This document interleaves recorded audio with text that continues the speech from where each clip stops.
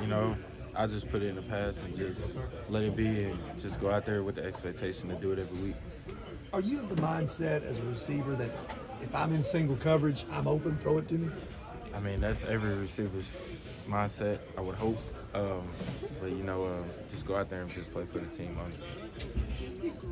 Treylon, you talk a lot about I'm just out here being me. I just want to be me. What is that? Like, can you explain what just being you is, I guess? I mean, honestly, just being myself, just going out there and playing ball for the team and just making plays when my name's called.